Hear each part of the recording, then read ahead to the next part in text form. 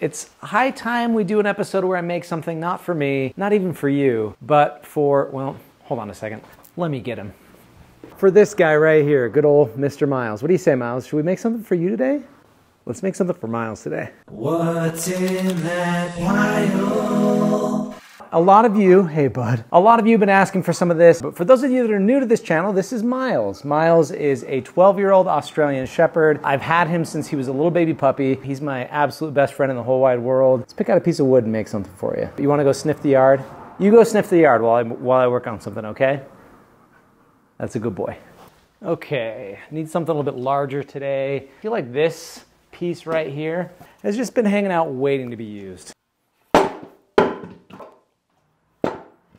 There we go. This, I believe, is a piece of willow wood. Longtime viewers will have seen me make a few things from this exact same tree. This came from a tree in my neighbor's backyard that had died. I made a few vases from this. I've given them a couple gifts from this tree.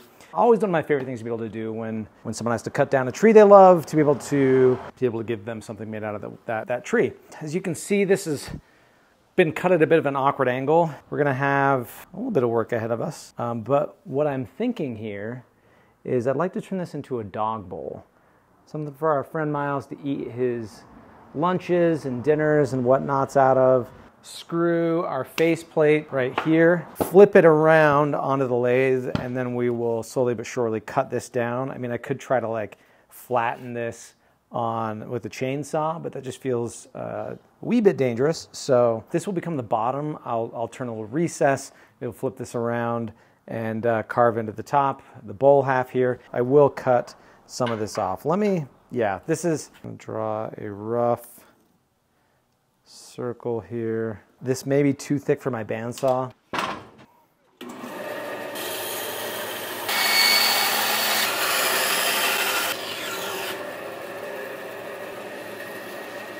Okay, this is looking a little less ovally now, so let's just find the center.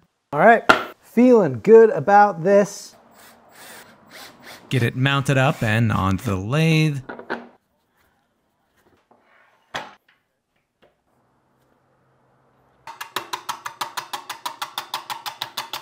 I will say this about willow wood. It smells like simultaneously musty and like must and bitterness. And now it's time to just begin slowly chipping away the exterior layer of the log until we're left with a mostly clean, cylindrical looking piece of wood. You know, nice and round like a round dog bowl, as the old saying goes. Also, we gotta take that whole angled bottom part and cut it down to something nice and flat. That was also the half that had been sitting out in the dirt in my backyard for, I don't know, a year or two, so it's always super satisfying to watch something kind of rotted and covered in mud carve away into the bright, vibrant wood inside. That never gets old.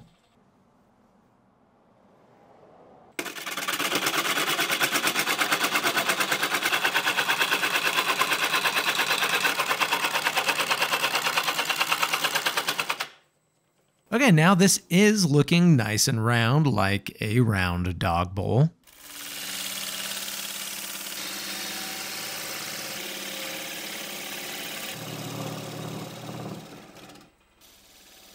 Next step is to carve a little recess or a tenon that'll allow me to flip the whole thing around, hold it in a chuck, and give me access to carving the bowl. I'm also going to leave a pretty wide base at the bottom of this. I just want to make sure the bowl has plenty of ground contact for our boy.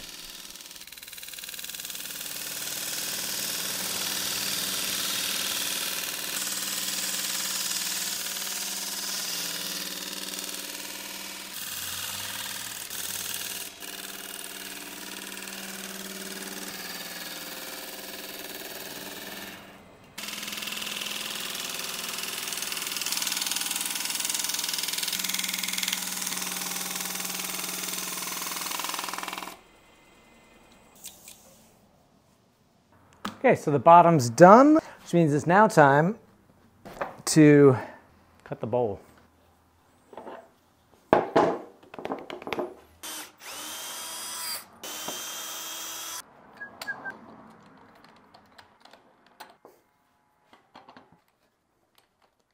I think we're gonna have a pretty cool dog bowl on our hands here when we are all said and done.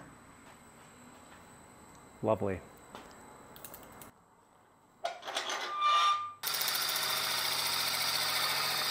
So some of you might be saying, Justin, why all this time and effort making a dog bowl of all things? And to you I say, come on, why not? Like I said at the top of the video, Miles is over 12 years old now, and since I got him as a puppy, that means we've had 12 years of adventures together. He's been by my side through, just a whole lot, a true constant companion. And now that he's older, he's not able to go on the runs and long hikes we used to take together, but he's still game for getting out and camping and doing some slower paced exploring. So I think I'd like to make this the Adventure Bowl. Something cool that I made myself that I can pack with us when we hit the road for whatever adventures we have left together. Who knows, maybe I'll be able to share some of those with you all in the future here on this channel. It might be fun for you to keep an eye out for the bowl in some more videos.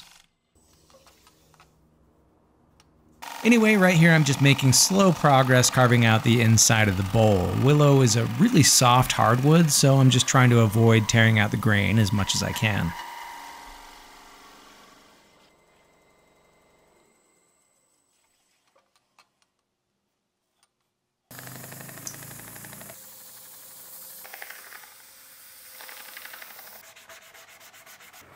Okay, this off so I can talk to you. Sanded down to 220 grit. Get the wood fibers nice and wet, and what that does is raises the grain of the wood, especially a wood that's nice and soft like willow. Once it dries off, we can then sand it again, knock down that raised grain. It's gonna make the whole thing feel nicer overall. The other real bonus to this is you get a little bit of a sneak preview of how cool this wood is gonna look.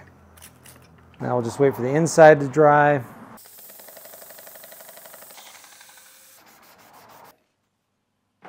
Now it's time to add our oil finish. Let's do it.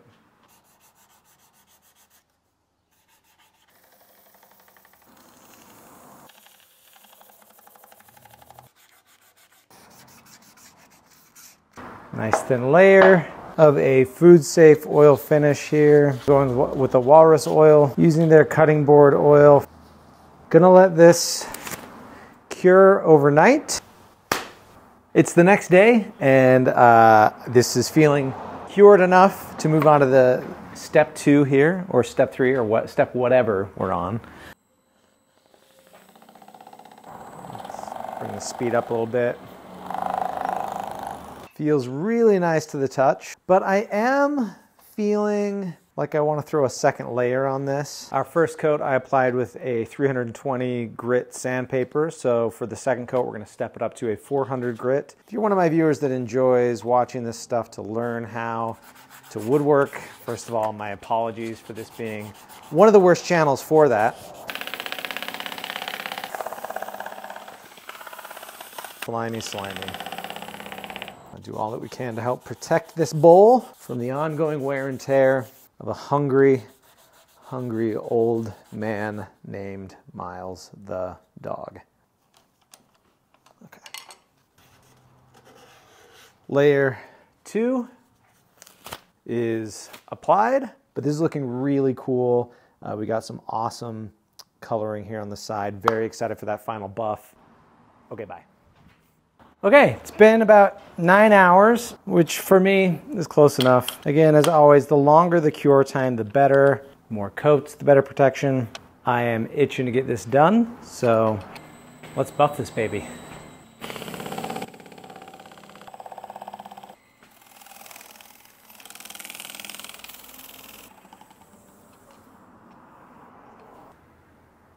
Let's go get the boy and see what he thinks. What do you think, bud? Think this will be a fun new way to eat your dinner? Let's go test it out.